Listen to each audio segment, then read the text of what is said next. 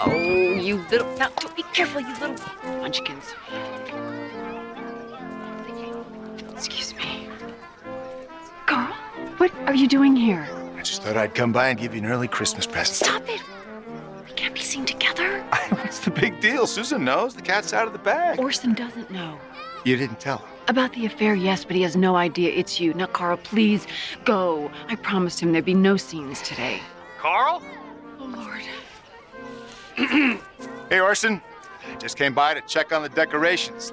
Great job, Mrs. Hodge. Save it, Carl. I'm not an idiot. Orson, please.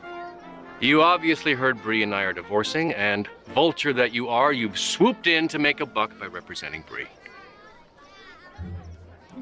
Hey, man's gotta eat. Perhaps. But soliciting business at a Christmas party? That's tacky. Even for you, Carl. If this is who you want representing you, that's your choice. But frankly, I thought you had higher standards.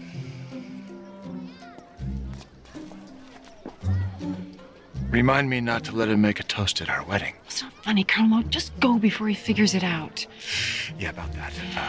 You know that Christmas present I mentioned? Don't you dare give me a present in front of all these people. I'm not sure I can stop it.